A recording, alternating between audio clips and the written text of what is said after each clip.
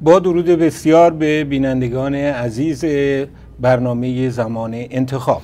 من بیژن خلیلی هستم، ناشر و مدیر شرکت کتاب و امروز به جای آقای دکتر مهدی آقا زمانی این برنامه رو اجرا می کنم.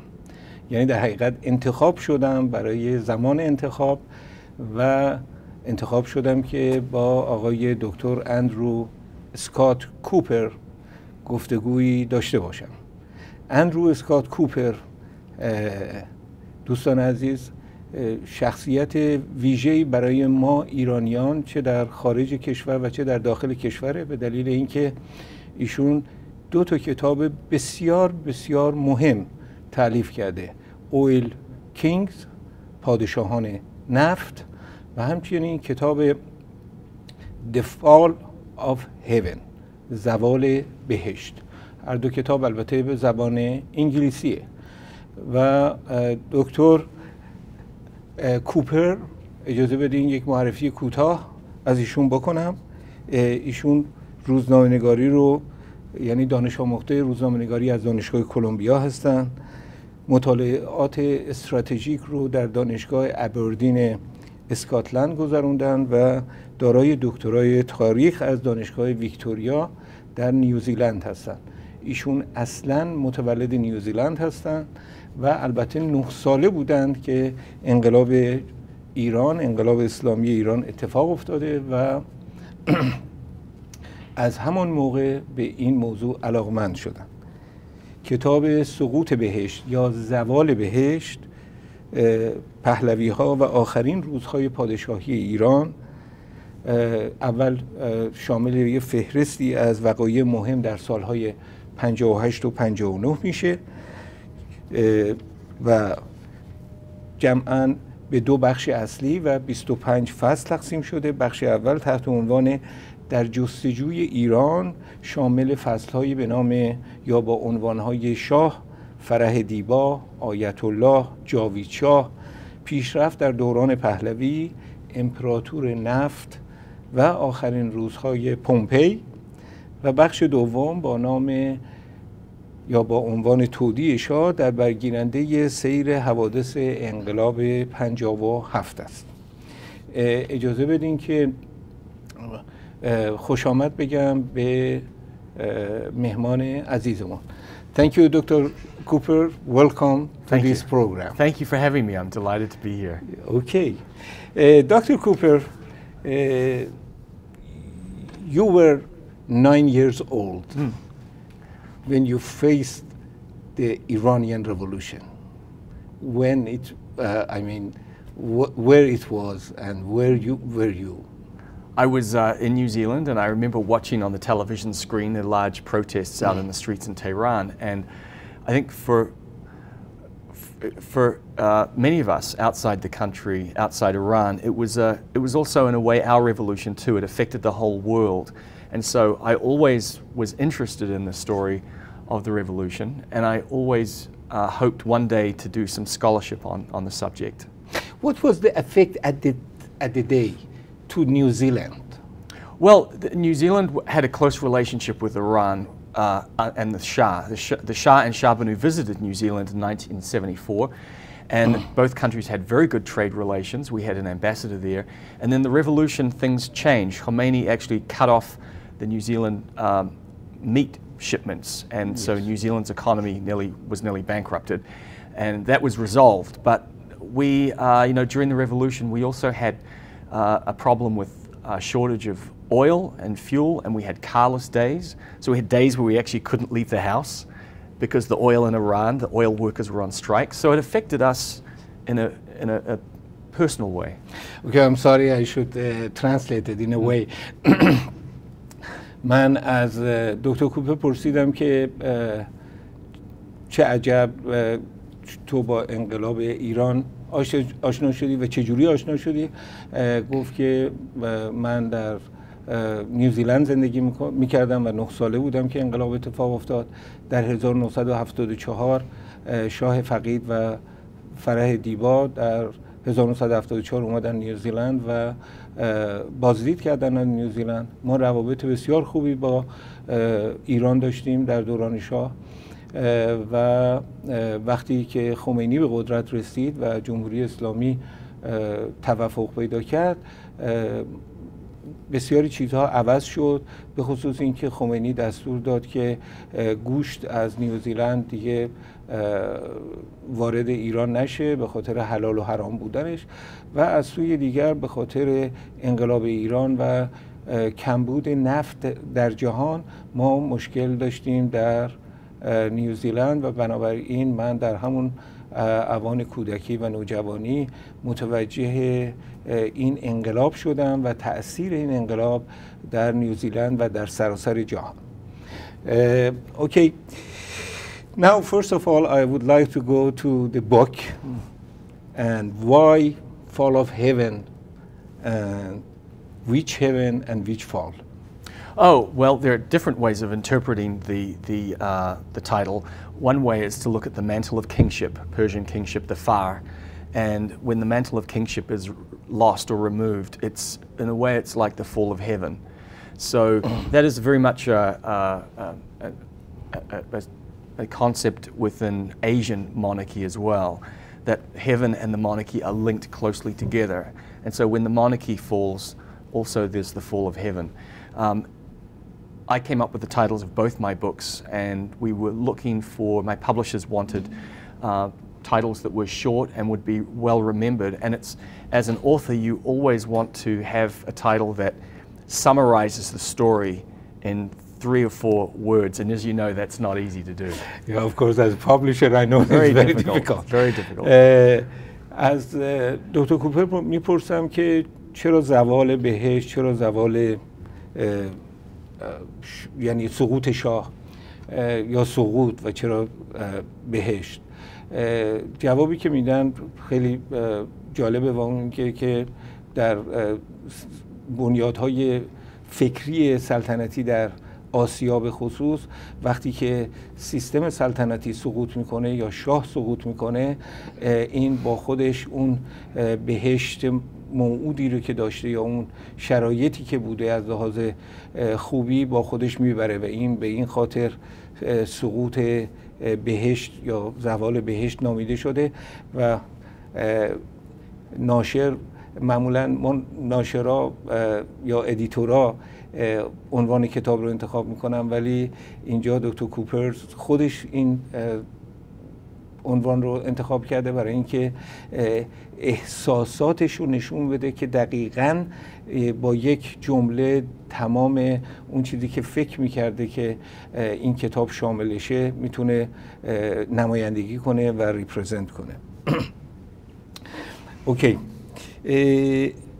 من سوال دیگری که میخوام از ایشون بکنم اینه که دلایل بسیاری وجود داره برای اینکه انقلاب اسلامی موفق شده و من میخوام از ایشون بپرسم که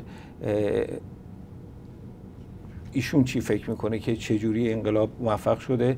در کتابشون البته میگوین که به دلیل اینکه جنگ سرد تموم شده و از یه طرف هم رادیکال اسلام رادیکال سر برآورد.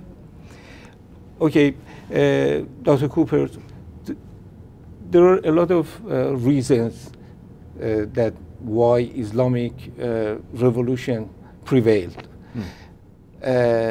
What you mentioned in the book, that because the Cold War era was finished, and from one side and the other side was radical Islam started. Would you please explore it more? Yes, my conclusion in all the research is that the Shah was caught in the riptide, what I would call the riptide of history.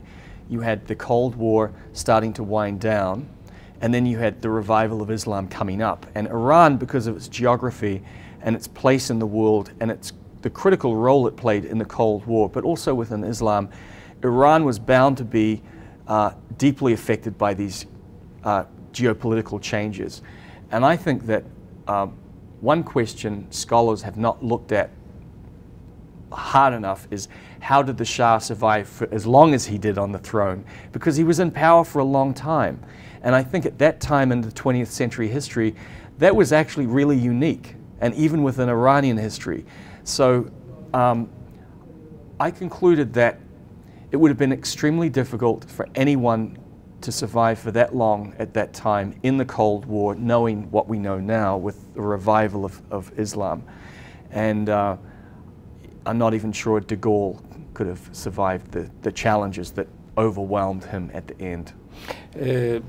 دکتر کوپر همچنان که در کتاب توضیح دادن معتقدن که بله به خاطر شرایط ژئوپلیتیک ایران رول بسیار بسیار مهمی رو در جهان بازی میکرد و جهان بازی میکنه و اون موقع خیلی اهمیت داشت و از یه طرف از طرف دیگه شاه در قرن 20 زمان زیادی رو به عنوان حاکم و فرمانده یه مملکت بود و یا پادشاه یه مملکت بود.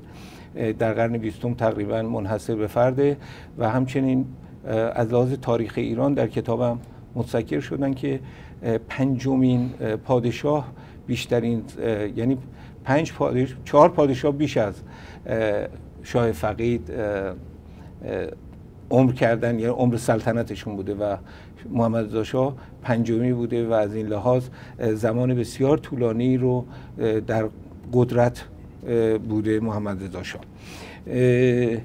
Okay, before we go for the rest of my question, let me tell my viewers that we are going to have a book signing tomorrow, a book event. Yes. دوستان عزیز، ما فردا امروز در لس آنجلس روز جمعه است که این برنامه داره ضبط میشه و فردا که شنبه است ساعت 2 بعد از ظهر به وقت لس آنجلس 2 تا 4 دکتر کوپر در فرهنگسرای شرکت کتاب در وست‌وود لس آنجلس در پرژن اسکوئر خواهد بود که برای علاقمندان به این کتاب یادآوری میکنم این کتاب در نیمه اول سال 2016 یا اوایل نیمه دوم سال 2016 منتشر شده. این کتاب بسیار محبوب شده در بین جامعه ایرانی به خصوص و این است که این مراسم رونمایی کتاب رو خواهش کردیم که دکتر کوپر بیاد برای شرکت کتاب و این کتاب رو برای علاقمندانش امضا کنه. دلم بخواد که این مجله رو نشون بدم. این مجله جدول ایران شهره که ما اعلام کردیم که این کتاب منتشر شده. این مجله جدول در 22 جولای سال 2016 توسط شرکت کتاب ایران شهر چاپ شده و کتاب سقوط بهشت رو نشون دادیم. خود دکتر کوپرز هم البته ندیده بودن مجله رو. دکتر کوپر, I want to ask you a question in regards of the other factors that caused the revolution or prevailing the revolution. And I believe one of those was the belief of the Iranians to Khomeini. And where it was coming from, that belief, you mentioned in your book that Ambassador Andrew Young said that Khomeini was a saint, and also compared late Shah with Adolf Eichmann. Yes. It was a really misinformation, and I would like to show it in this way, that if Andrew Young, the ambassador of the United States to the United Nations, said something like that, yes, how we expect Iranian regular people do not think that Khomeini is in the moon? That's a very good question. You know, we have to go back to the atmosphere in the 1970s, and there were rebellions against authority in many countries. But in Iran, we had a misinformation campaign that was very well funded, and I think we have a greater understanding now of the propaganda from the revolutionary side. And actually, they talk about it. They've talked about how they manipulated the Western press, and I think that some people were ready to believe the worst about the Shah, and including in the US government. They did not have, I think, all the facts that we now have. When we open the archives and we have documents now, we can say that certain situations did not occur as people thought they did at the time. So that's the hindsight. The benefit of history is to look back. Of course, it doesn't help with what happened.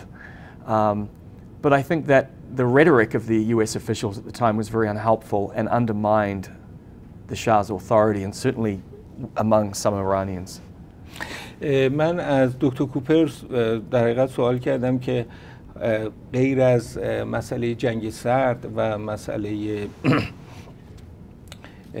رادیکال اسلام رادیکال چه چیزی دیگه واقعا باعث شد و برای فرض گفتم که میدیای آمریکایی چه نقشی یا میدیای در حقیقت غرب چه نقشی در این زمینه داشت و چه اطلاعات غلطی در جهان پخش شد. مثلا برای نمونه در کتاب اومده که سفیر امریکا در سازمان ملل متحد اندرو یانگ نشون داده که آقای شاه یعنی اعلام میکنه که خمینی یک آدم بسیار مقدسیه، هولی من سنت، و از طرف دیگه شاه رو مقایسه میکنه با آدولف آیشمن. و میگم که یعنی سوالم این بود که خب وقتی یک همچی آدمی یعنی سفیر امریکا در سازمان ملل یک همچین گفتگویی میکنه و یه همچین بحث غلطی رو میکنه، ما از آدمای ایرانیان داخل کشور، آدمای معمولی که براشون پروپاگاند شده و تبلیغات شده، چه انتظاری داریم که اگه نگن که ما خمینی رو در ماه دیدیم؟ که دکتر کوپر پاسخ داد که البته کاملا درسته و متاسفانه این اطلاعات غلط رو خیلی از سازمان ها و خیلی از رسانه ها جهان رو پر کردن و همش غلط بود. و الان که وقتی داریم میریم مدارک و داکیومنت ها رو نگاه میکنیم متوجه میشیم که چه تأثیر شگرفی این اطلاعات غلط در سقوط پادشاهی ایران داشته. Okay, Dr. Cooper, how about the superpowers? Superpowers? Yeah, what they did? Well, it's probably what they didn't do. I mean, we know we do have a better sense, better understanding of where the Khomeini movement was getting weapons and money from, and that was coming from Gaddafi. Colonel Gaddafi in Libya was sending a lot of money to the revolutionary movement through their embassy in Beirut. And we know that the revolutionary movement was being supplied with weapons coming from the Eastern Bloc. So the Soviets were very much involved in that side. On the American side, I think that there's an argument to be made for neglect, ignorance, and certainly incompetence in the US response to the outbreak of unrest in Iran in 1978. I think the US officials really did not understand their ally, and they did not. It's astonishing that they had had over 100 years of diplomatic involvement in Iran at that time, but they still really did not have a solid understanding of Iranian society and Iranian history.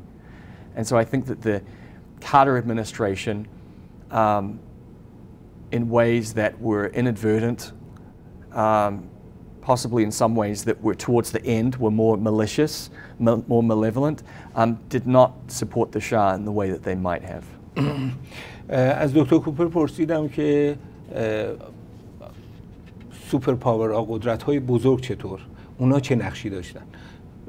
دکتر کوپر گفتم اونایی که یه کاری انجام دادن و اونایی که انجام ندادن.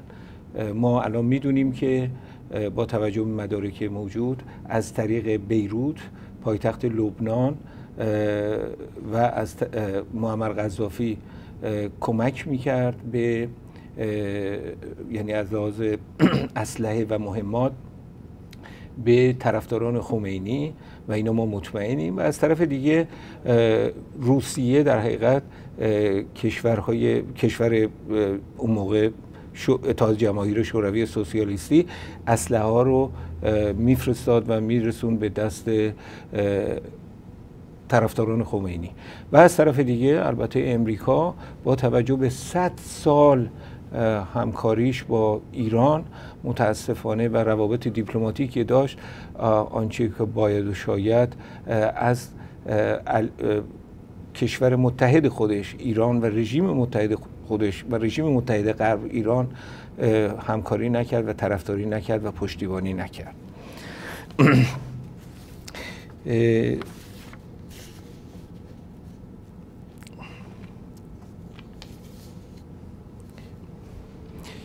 Okay, about Muammar Gaddafi. There is still rumor, I don't know how to say it, but Imam Musa Sadr, he was, I believe, a pro-Shah. However, he was a Khomeini family member, or his niece, I believe, is the wife Ahmad Khomeini, ya Khomeini's son. But he was ally with late Shah, at least at the end of his, I mean, in 1978 or 1977. What's happened, Dr. Cooper? Well, that's one of the lingering mysteries of the revolution is what happened to Imam Musa Sadr.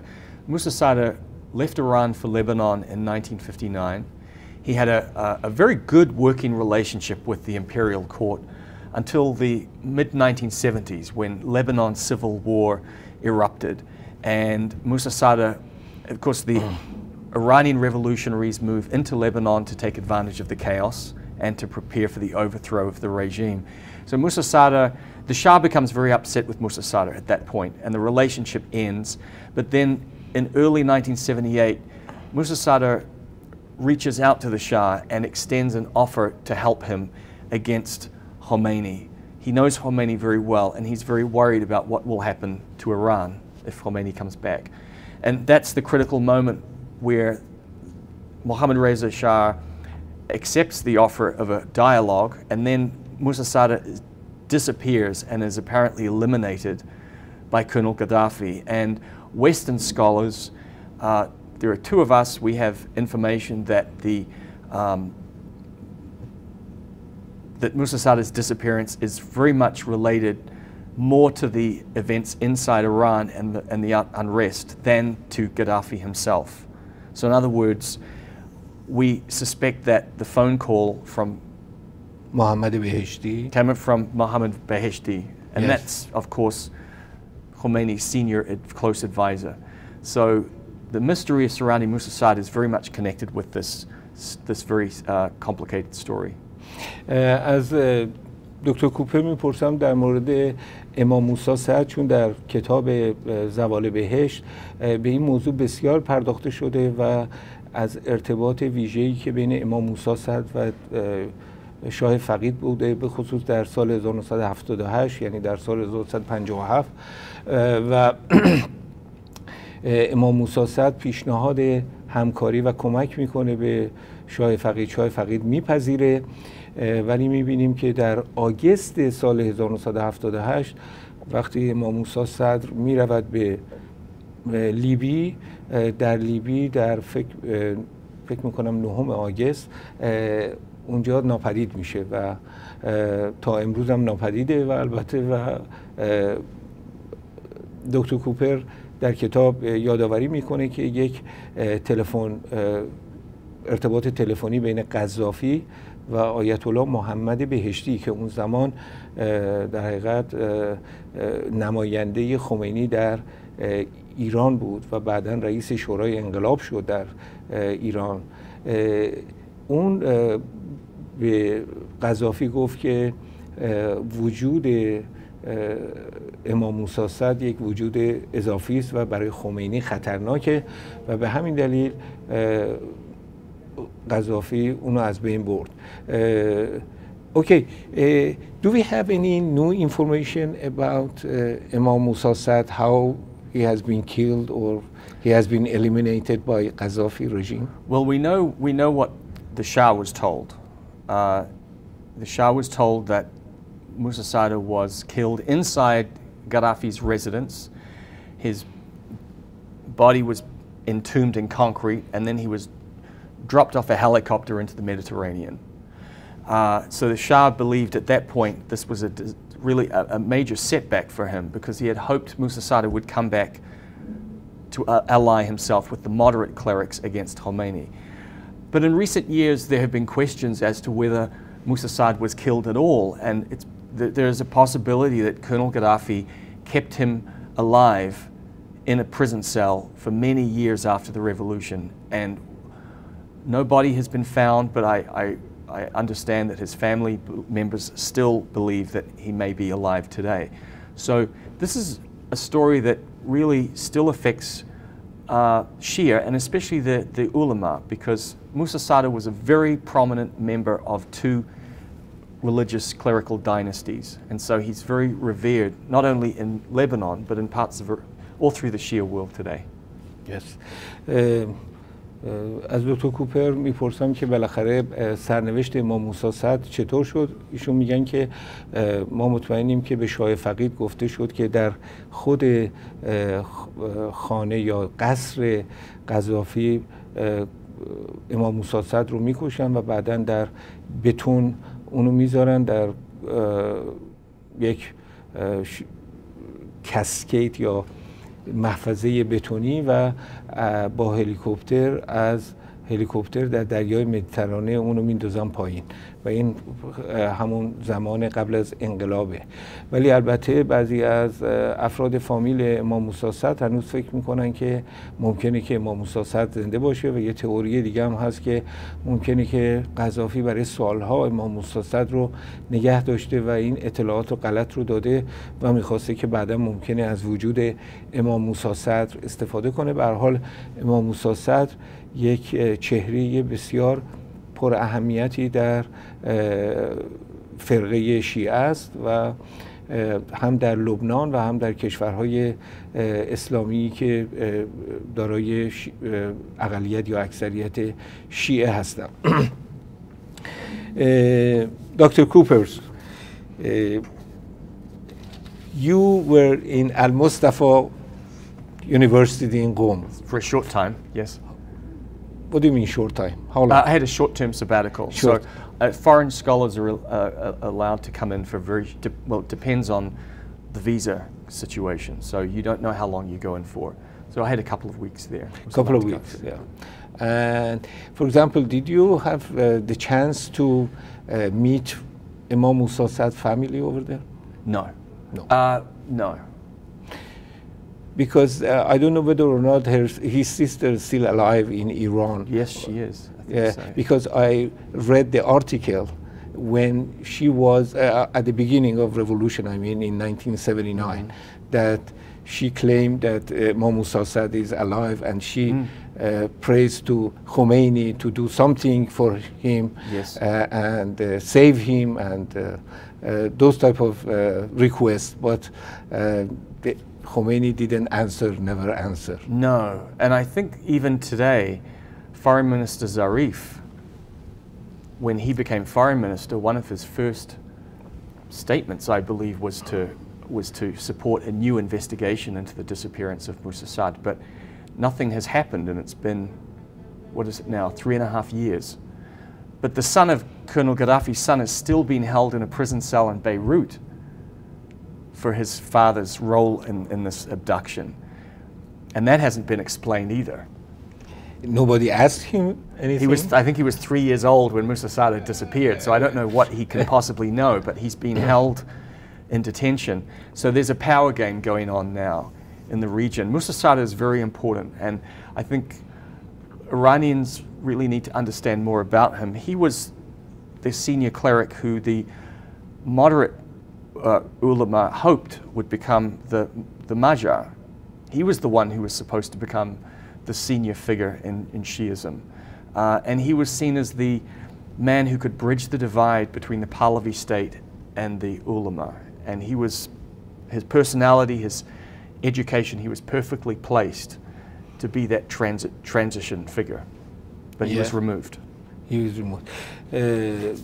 As آقای دکتر کوپر سوال میکنم به دلیل اینکه آقای دکتر کوپر یه مدت کوتاهی در سال 2013 در دانشگاه المصطفی قم به عنوان اسکالر، به عنوان کسی پروفسور دانشگاهی اونجا بوده برای پژوهش و پرسیدم آیا مثلا برای نمونه فامیل ها و خانواده امام موسی صدر رو تونستیم ملاقات کنیم؟ ایشون گفتن نه و گفتم آیا اینا اطلاعاتی میدم؟ به دلیل اینکه من خودم رفتم آرشیو روزنامه اطلاعات رو در سال 1958 که نگاه میکردم دیدم خواهر امام موسی صدر از خمینی تقاضا میکنه که امام موسی صدر رو، یعنی حدود 1 سال بعد از اینکه ما میدونیم که امام موسی صدر به قتل رسیده، تقاضا میکنه که امام موسی صدر رو نجات بده، امام موسی صدر رو از قذافی بخواد که امام موسی صدر رو رها بکنه و یا اطلاعاتی در موردش بده که خمینی کاری رو انجام نمیده. البته دکتر کوپر میگوید که از موقعی که آقای محمد جواد ظریف به وزارت امور خارجه رسیده تقاضا کرده یا پیشنهاد کرده که یک اینوستیگیشن جدید و یک در حقیقت نگاه بکنن ببینن که آیا میتونن سرنخی در زمینه امام موسی صدر به دست بیارن یا نه.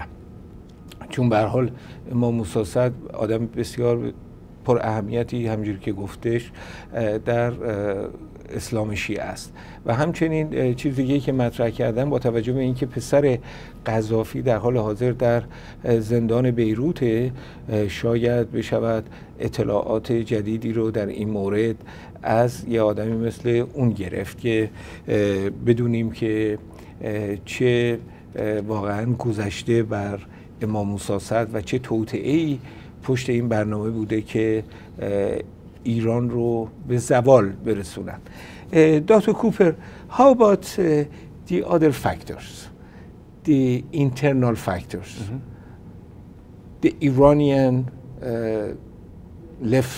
leftist organization like Mujahideen, like Cherikhay Fadai, and also the Iranian National Front, Jabhe Milli. What's their role of this fall? Well, when the Shah decided to open up Iran's political system in early 1976, it was intended to be a gradual liberalization process. The opposition groups were very suspicious, and instead of joining that effort, they held back.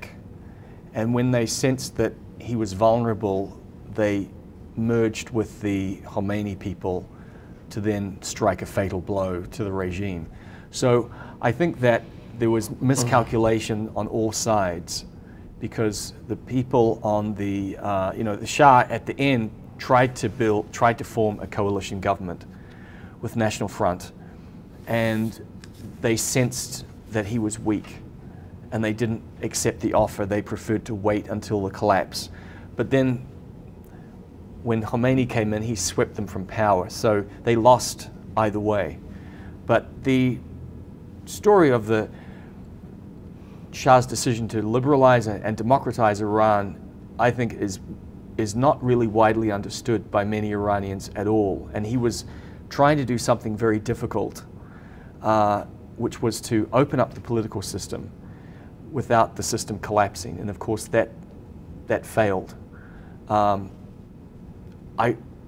He did not receive support from the United States for that, and I think that Iranians think that he put these reforms in under US pressure, but actually those are not my conclusions at all. The Shah started this program on his own. He felt that Iran was ready to democratize. The tragedy is that people didn't believe him. از دکتر کوپر میپرسم که نظرش در مورد فاکتورهای داخلی چی بود که چه تأثیری داشتن در پیروزی این انقلاب و مثل سازمان‌های چپ، سازمان مجاهدین خلق یا چریک‌های فدای خلق و از طرف دیگه جبهه ملی ایران. دکتر کوپر اول میگه که خیلی مهمه، چون همه ما فکر میکنیم که درهای باز و یا اعطای آزادی‌های بیشتر به جامعه ایران و ایران اون موقع فشار امریکا یا فشار دموکرات‌های امریکا بر شاه بوده، در حالی که دکتر کوپر معتقده که اینطوری نیست. شاه خودش این لیبرالیزیشن رو شروع کرد، این دموکراتیزیشن رو شروع کرد و خواست به ایران و ایرانی این سیستم دموکراسی رو به وجود بیاره و داشته باشن، ولی متاسفانه جامعه ایران متوجه نشدن، به ویژه همین سازمان ها. و این سازمان ها به جای اینکه دعوت شاه رو بپذیرن و این دموکراتیزه شدن ایران رو قبول بکنن و در فرایند سیاسی ایران شرکت بکنن، متاسفانه رفتن با خمینی هم داستان شدن و دور زدن. این رفرم که فوق‌العاده خوب بود برای اون دوران برای ایران، دور زدن و رفتن با خمینی هم آواز و همساز شدن و بعد از اینکه البته انقلاب شد، خمینی همه اونها رو از بین برد. میدونیم تمام مجاهدین، چریک‌های فدایی خلق و جبهه ملی رو، و در حقیقت هم اون رو باختن و هم این رو باختن و در نهایت ایران باخت.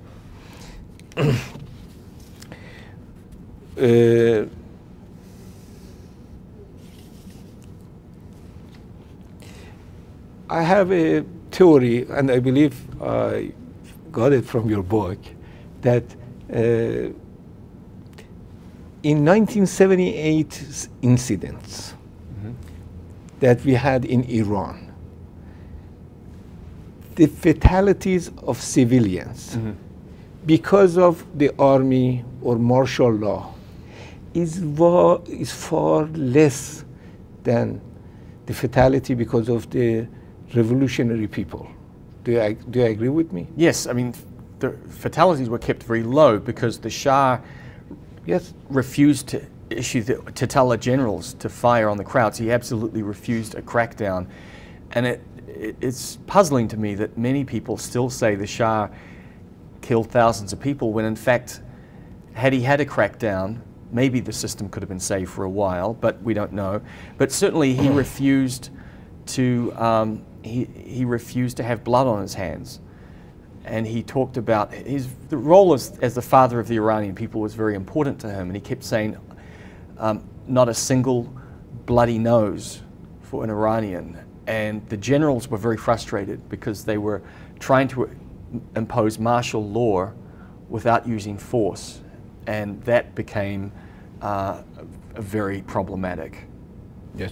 از آقای دکتر کوپر میپرسم که از کتاب اینطوری استنباط میشه و کاملا هم به نظر من درست از لحاظ آماری، و اون این که تعداد کسانی که به دست انقلابیون در سال 57 کشته شدن، ایرانی هایی که با نقشه انقلابیون کشته شدن، به مراتب بیش از اون چیزی بوده که در پروپاگاندا و تبلیغات جمهوری اسلامی یا تبلیغاتی که در جهان غرب میشد و میگفتن که هزاران ایرانی فرض کنید در میدان ژاله کشته شدن که I'm telling about ژاله square which about 78 people killed in that 86 people killed by, and I believe at the time announced by Sharif Emami 86 and he was right. He was right, and no one believed him, and the revolutionaries said up to 3,000 people were killed. So many of the media accounts took the higher number, but the Islamic Republic has admitted that the lower number is the correct one. So actually we have agreement from the both sides that the numbers are much lower now, and that's very important for historians. همین موضوع مثلا فرض کنید میدان ژاله که خمینی ادعا میکرد هزاران نفر در این میدان کشته شدن، شریف امامی نخست وزیر وقت اعلام کرد که فقط 86 نفر کشته شدن و الان امروز همه موافقن، هم طرف جمهوری اسلامی و هم طرف مقابل و همه موافقن که بیشتر از 86 نفر واقعا نبوده و این ارقامی که مطرح میکردن همه دروغ بوده. یادآوری میکنم که فقط در موضوع سینما رقص آبادان، یعنی فاجعه سینما رقص آبادان، 400 نفر ایرانی توسط دستور علی خامنه ای و احمد خمینی و طرفداران خمینی به قتل رسیدن.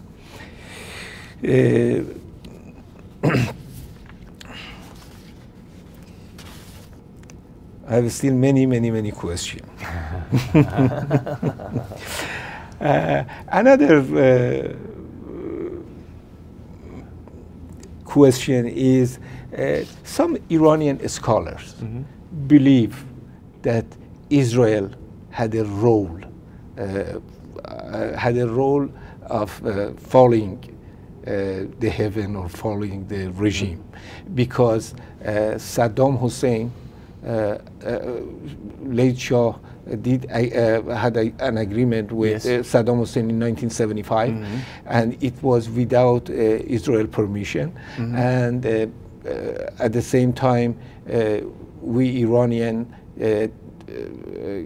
didn't support anymore Kurds, Iraqi Kurds, and at the same time Israeli helped and supported Iraqi Kurds, and that's why Israeli was upset, and that's why they helped revolutionary people. That's a very that's a very simplistic interpretation, I think, and I don't agree with that interpretation at all. Israel depended on Iran at that time for over 40% of its oil supplies, and the Shah was a very important ally. But there were tensions in the relationship, for sure, over the Kurdish operation. The Shah ended the operation, the Israelis were not happy, but the Israelis were not in a position to cause the revolution.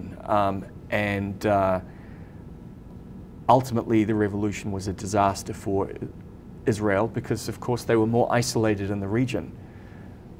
The Shah saw Israel and Iran as the two non-Arab states, and that meant they had things in strategic areas in common. So it wouldn't make sense for the Israelis to pull something like that off. Thank you.